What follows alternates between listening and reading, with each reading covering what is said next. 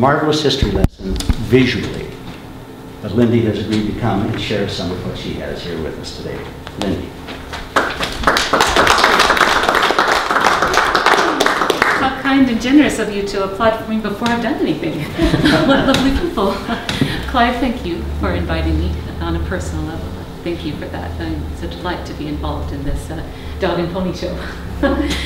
You know, there's many different ways to love history, isn't there?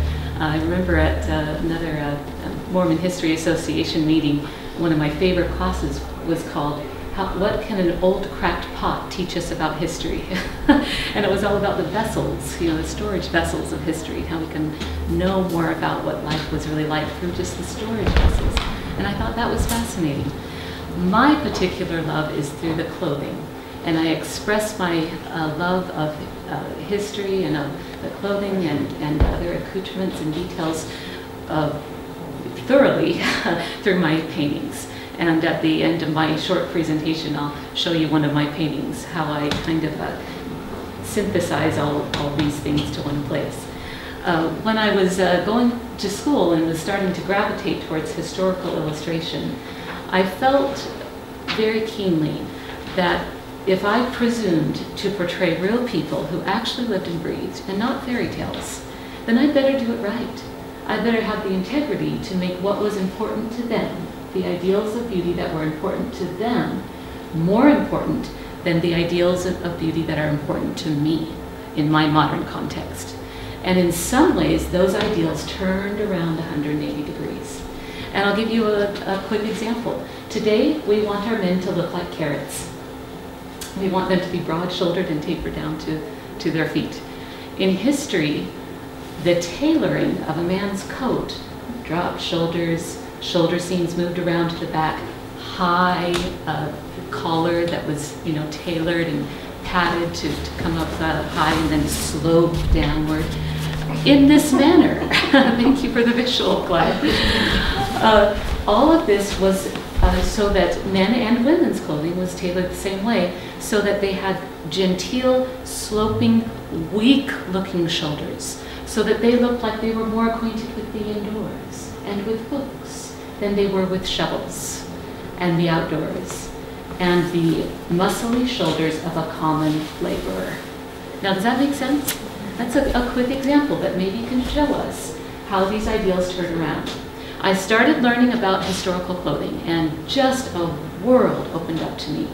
I think that any way that we can experience history from the inside out, rather than, you know, from our modern precipice, you know, from our modern presentism, you know, and looking back, rather than that, somehow try to experience history from the inside out. And I can think of no better way than the clothing. Because the clothing was their intimate environment.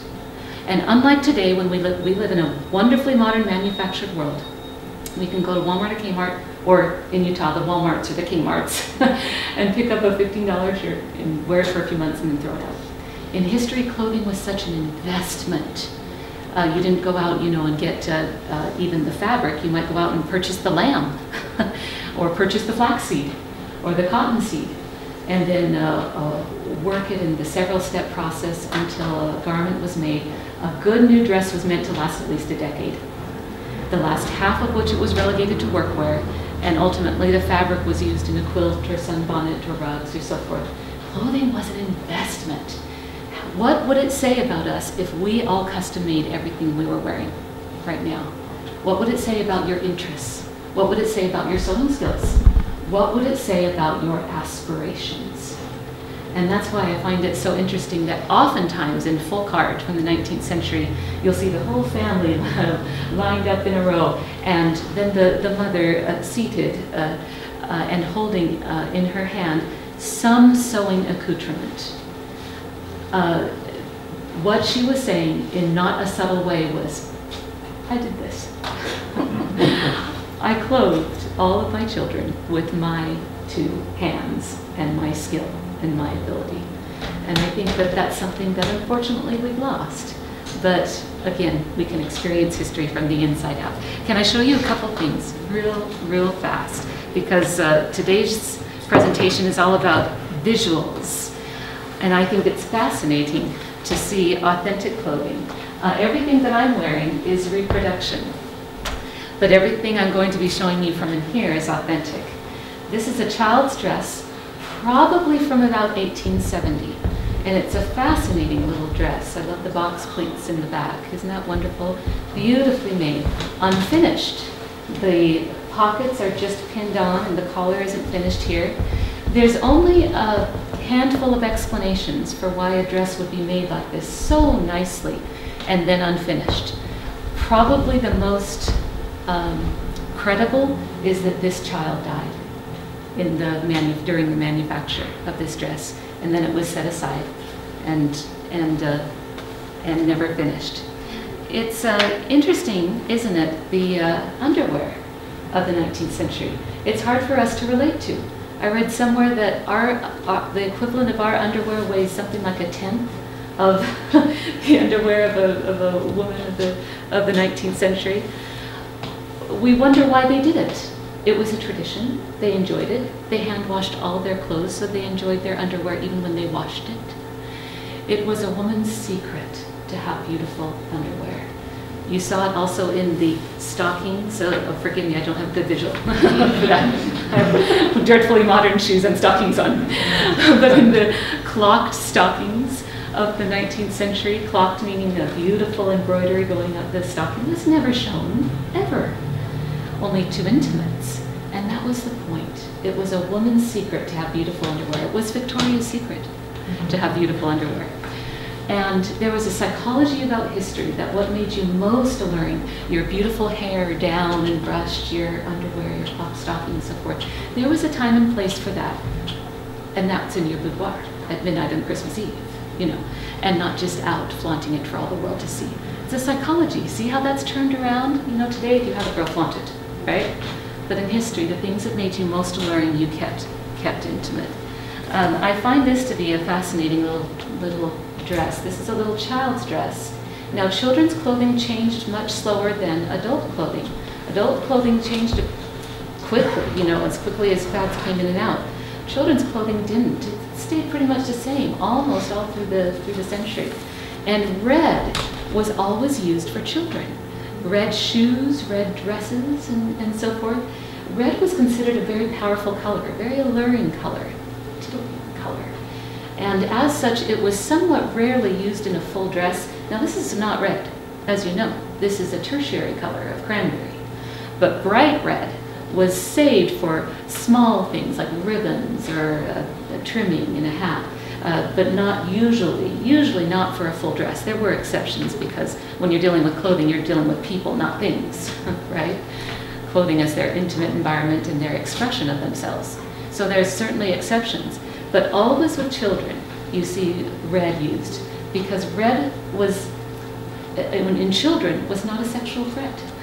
It could be used, you know, and was thought to be very beautiful and very appropriate for children. This is a authentic, from about 1860, bodice from the Civil War period. One of the ways that we can identify it as being from this period is the military styling on it. Whenever there was a war, there was military styling in not only the men's, but certainly the women's clothing. And you see that resonate again and again in the War of 1812, during the Revolutionary War, during even World War II. You see these military, you know, type styling. The last thing that I think I'll show you quickly here, and I suppose I'll use myself as a model. Hair was considered a powerful augmentation of a woman's beauty. And as such, it was kept controlled, coiffed, and smooth. Having loose hair implied being a loose woman. So, as such, as an element of modesty, it was kept covered by a day cap, the first half of the 19th century. It was inappropriate, really, to even receive visitors in your own home without a proper cap on. The women literally bathed with their caps on. Washing body day was different from washing hair day. And they were very good. They took a bath once a month, whether they needed it or not. Now, suppose you're going out to a meeting or going out to visit out in town. Well, then, of course, you'll put on your shawl, and shawls were worn much more than coats. You still saw some Spencer jackets and so forth. But wrap up, the grandmothers called out to the granddaughters, put on your shawl and wrap up. And also it was considered proper to put your bonnet on, oftentimes right over your day cap, so that you would be properly dressed. Now, when we look outside and see that it's a nice sunny day, we think to ourselves, well, you know, I'll take off as much as I dare, you know, to be free and cool and so forth. When they looked outside and it was a bright sunny day, they put on as much as they could. They put on their big brim sunbonnets and their gloves and so forth, because they wanted to keep their skin nice and white and pale. Because again, they didn't want to be, you know, like us. We want to have a nice, you know, tan, you know, a nice active looking tan. In history, again, you didn't want the bronzed skin of a common laborer. So, what do I do with all of this information and all of this love? I am so grateful that I can paint. If I couldn't paint, I'd have to figure out something else to do to show my love of history. But I'm grateful that I can kind of synthesize all of these ideas and ideals in my paintings. Now, I've been fascinated for some time, thank you, Clive, and this is my husband, Randy. Isn't he adorable? He's so kind to come today. I've always been fascinated with the idea of a quilting bee. It was a wonderful social outlet for women of history. You can imagine what a beautiful marriage of form and function it was, that they could gather together and work and enjoy each other's company and gossip and catch up on it was therapy. It was therapy to meet together and be able to work together. Now, in order to keep a home in the 19th century, you had to have at least a dozen quilts. I'm not sure exactly why, but in a few places I've read, you need to have at least 12 quilts in order to keep house. So a young woman would, in her dowry, in her trousseau, would make the quilt tops from the time she was a young girl to her engagement. And then before her engagement, a series of quilting bees would be organized so that she can have the beginnings of all the bedding and so forth that she'd need for her new home. This particular quilting bee takes place in Kirtland in the mid-1830s. So the styling of the dresses and the other things that you see are proper to the 1830s in Kirtland. Particularly the pattern of the quilt is called a Rose of Sharon quilt, and it's an applique pattern. Would probably be only one quilt that a woman would have that would be this nice, a middle class, for a middle class woman that would be this nice, this applique style. But it was madly popular in Ohio in the 1830s. If you ever want to make a quilt historian swoon, just say Baltimore Oven Quilts of the 1830s. They will know exactly what you're talking about. They were a real zenith of quilting of this time.